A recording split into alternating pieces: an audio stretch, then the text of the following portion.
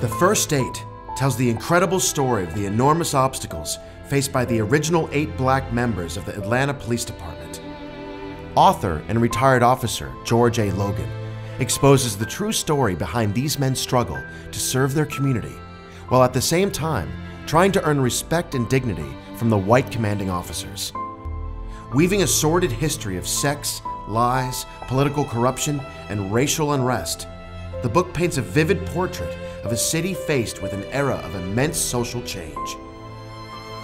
At times both hellacious and cold-blooded, yet also heartwarming and inspirational, the extraordinary story of these brave men serves as a lens through which the greater struggle for acceptance within Atlanta's African-American community is examined.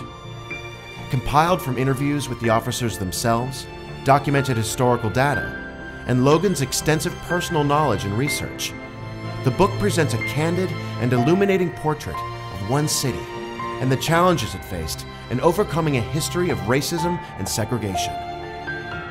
Unlike most books that start with a pen, pencil, or typewriter, the first 8 starts with blood, guts, delusions, humanity, and most of all, reality.